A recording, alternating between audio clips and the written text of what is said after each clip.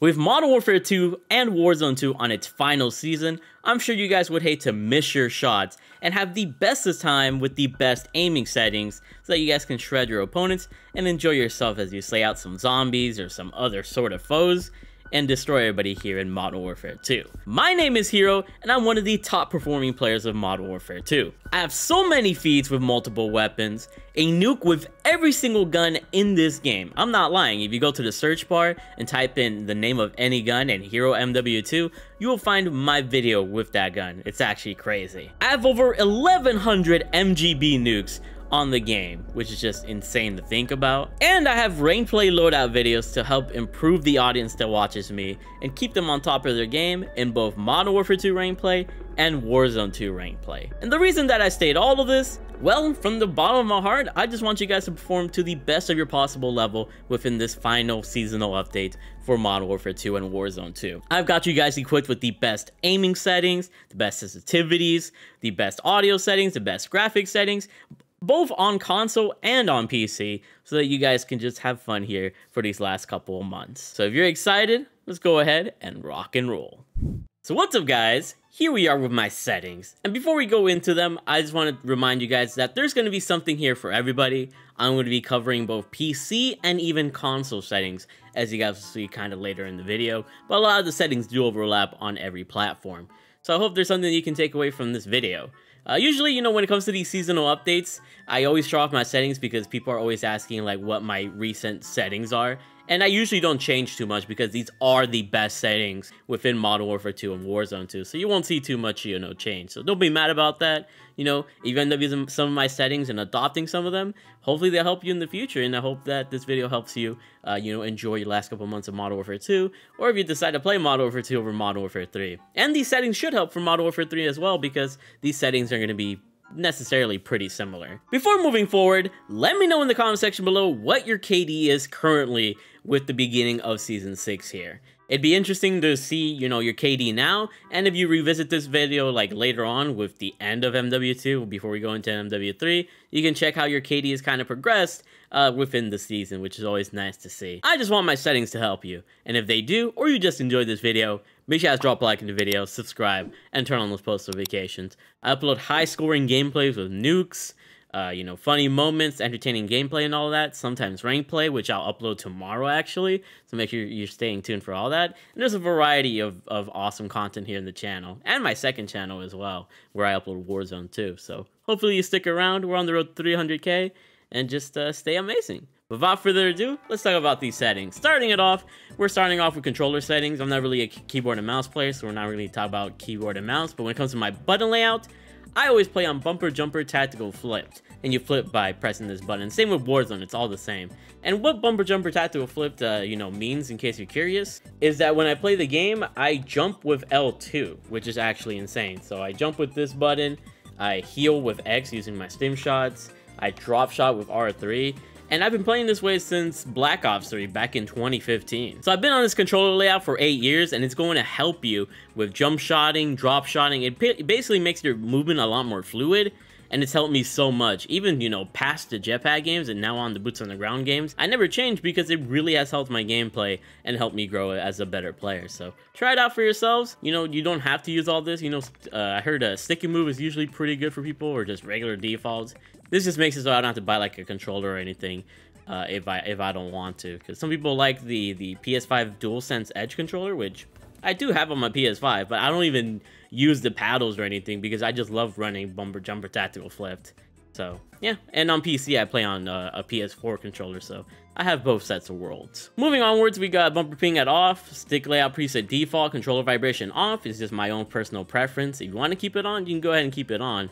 It's more so placebo in my opinion. When it comes to horizontal and vertical stick sensitivity, I love 8 because it's right in the middle of not being too fast and not being too slow. The advantages with having a sensitivity at like 20 is that you can freaking turn on people if they end up behind you a lot more quickly. But the downside is that you might not be able to aim as efficiently, and thus a lower setting would probably fit you better so that you can aim better when it comes to certain situations. Now, when it comes to the flip side, you know, saying you play on a 1 sensitivity, you're going to be a lot more accurate than most other players very easily, but if somebody sneaks up behind you, it's going to be very hard to turn on them because your sensitivity is going to be a little bit too slow. So I like it right in the middle, just because it's just enough speed to turn on people, and I can still keep my aim you know, on deck. At the end of the day, it's personal preference. You know, if you play on 6 and you love 6, go 6.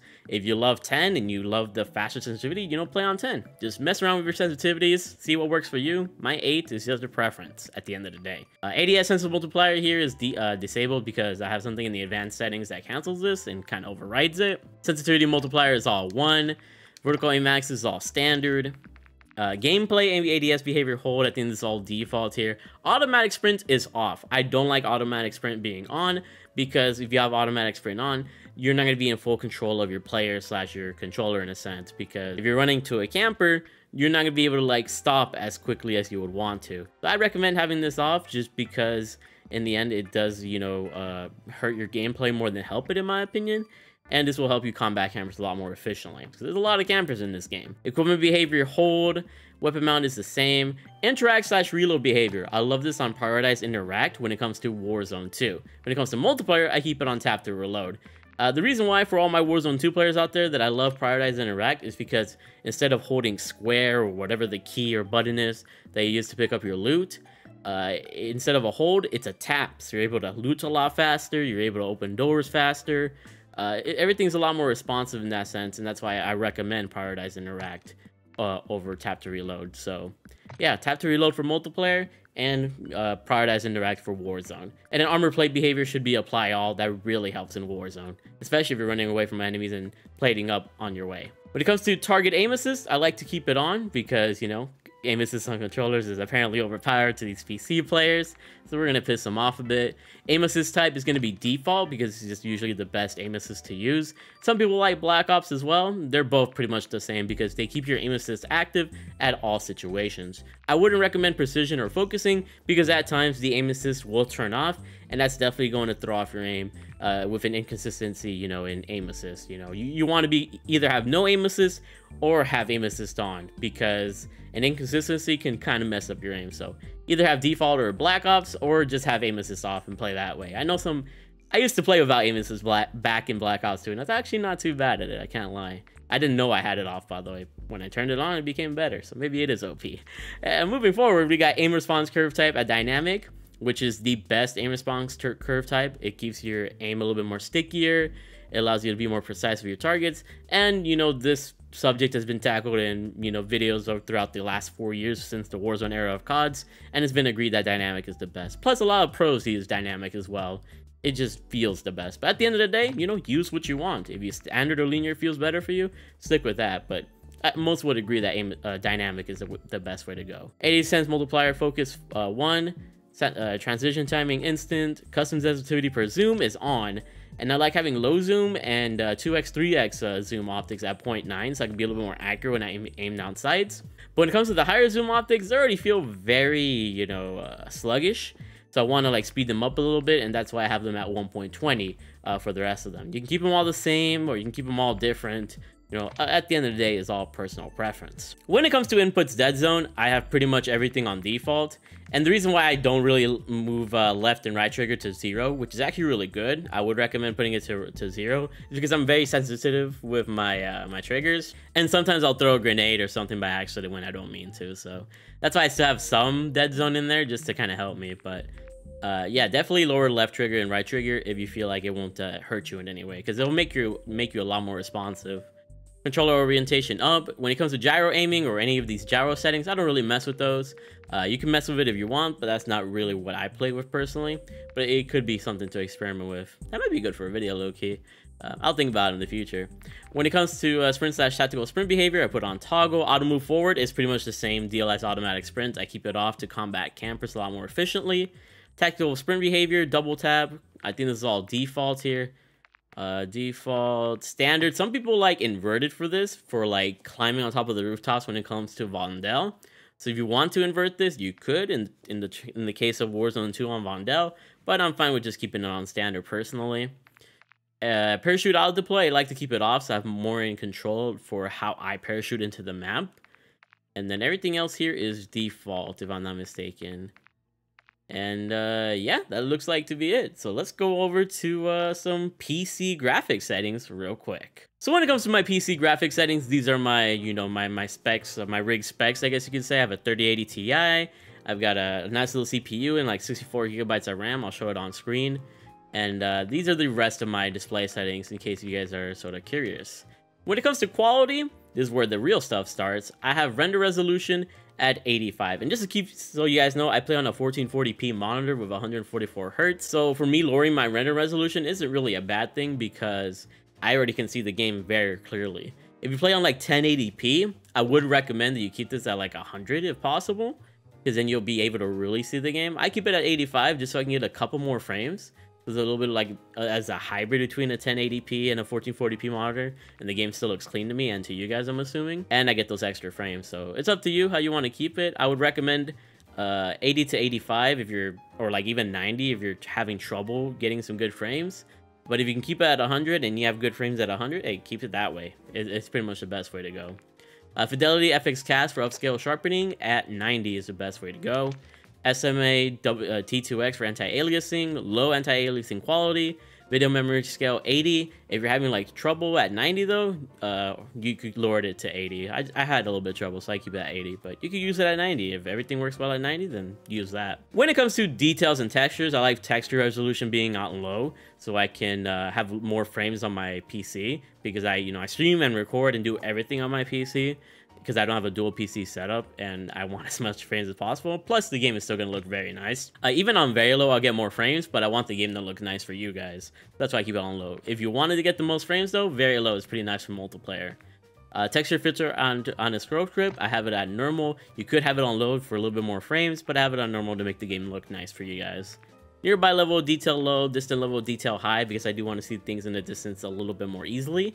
Cluster draw distance short, particle quality level are both on high, so I can like see tracer effects a little bit better. Bullet impacts on, just so you know it looks a little bit better for videos. Persistent damage layers off, shader quality low, tessellation off, on-demand texture streaming off, streaming quality low, volumetric low, physics quality off, water quality default, or sometimes I like water wetness. Shadow map resolution very low, screen space shadows off, shadow quality off or low, spot cache low, particle lighting on, normal, just because once again tracer effects or whatever, ambient occlusion off, SSR off, static reflection quality low, weather grid volumes low, load latency on. Now some people will like on plus boost, or people will like it off. For me personally, I think most PCs will perform better on, just because that's just how it kind of is for some people, most people's rigs, I would say.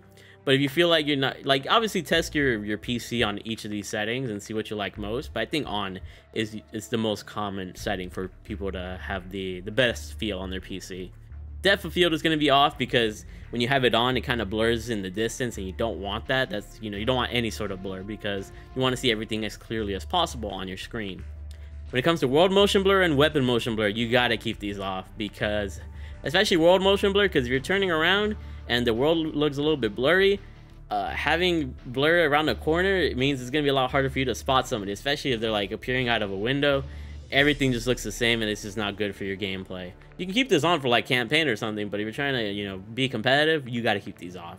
Film grain 0, pretty much same story as the previous effects. Next up, we got field of view being at 120. I like to maximize my field of view, but more importantly, ADS field of view is on independent. Now, most YouTubers / content creators love affected, because it makes it so that you're always at 120 FOV even when you ADS.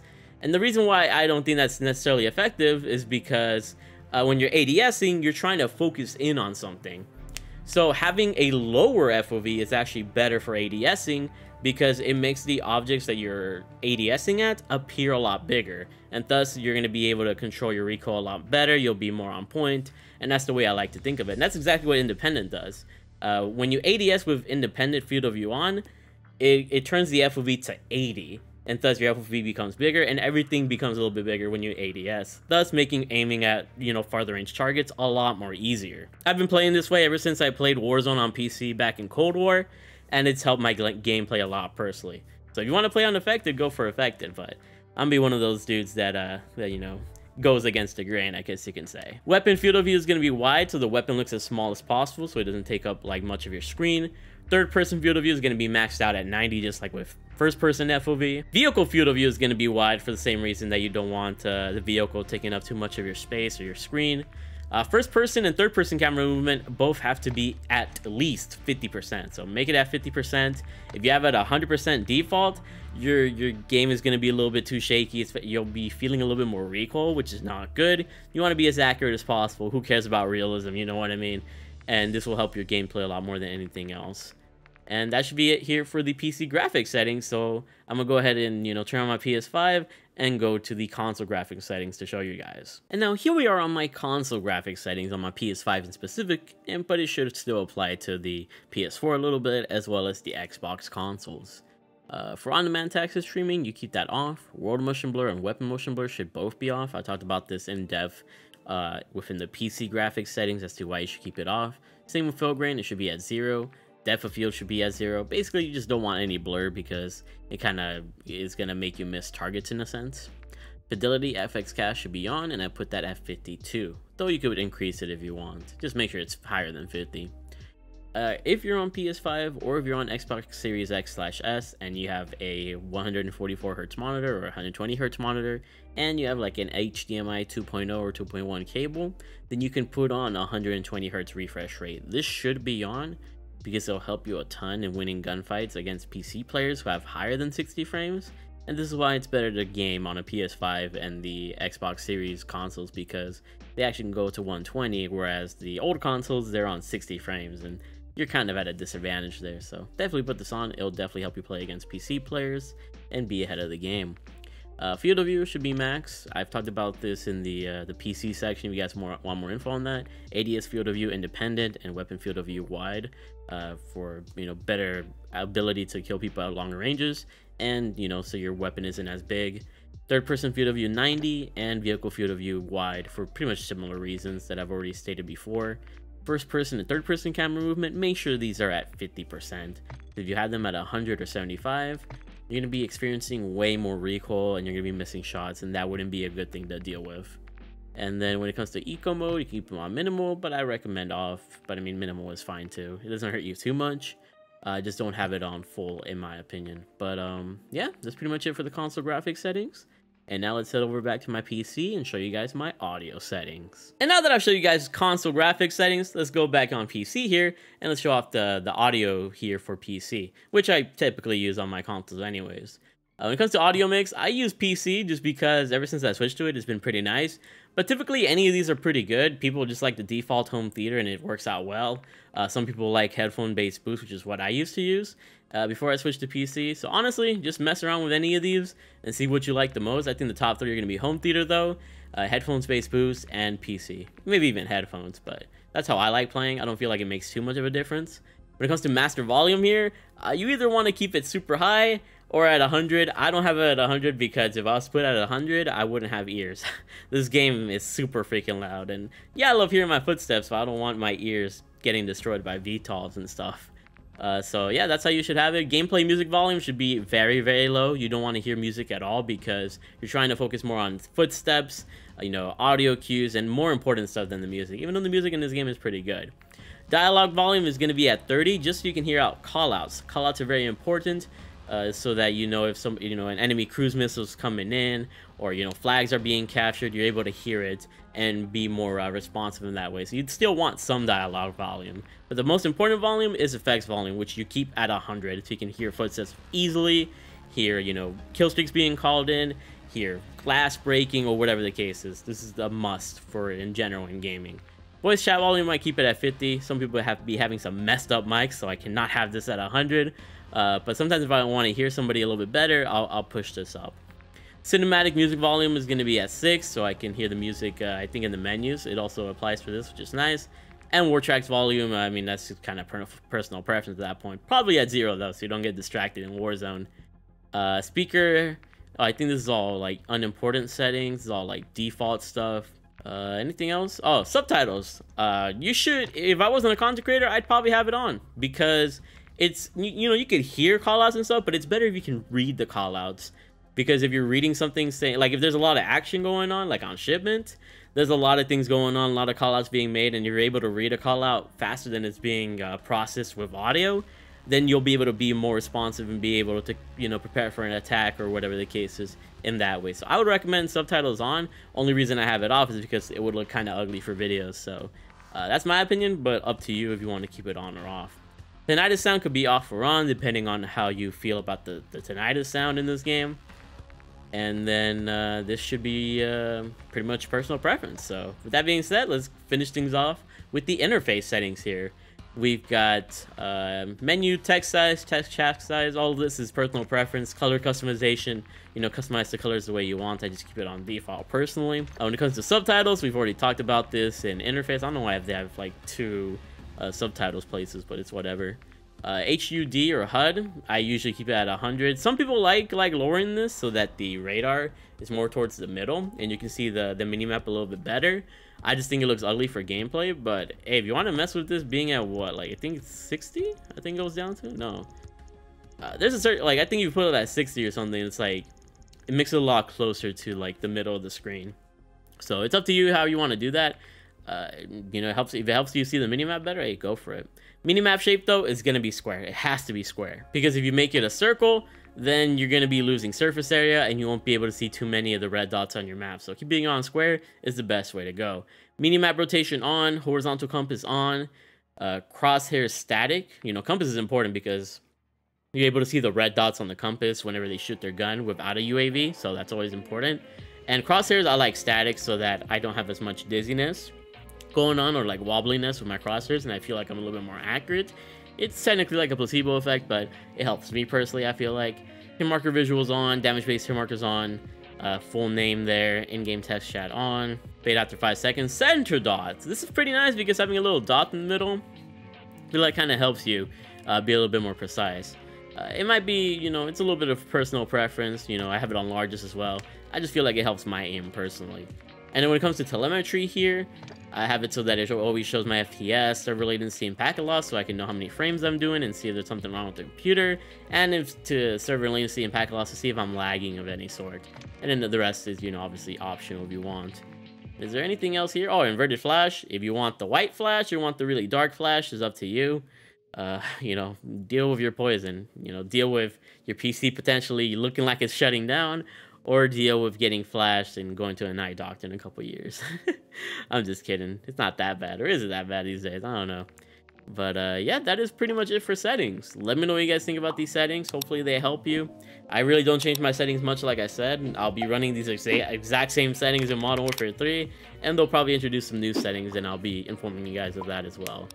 But it's been a great year here on Modern Warfare 2. And, you know, use these settings to the fullest and see if you succeed. Rain play loadouts tomorrow. Drop a like, subscribe if you're new, turn on those post notifications if these settings help you, or if you just enjoy, you know, seeing what settings I use. And keep being the best. I really freaking love you all. Follow me on everything.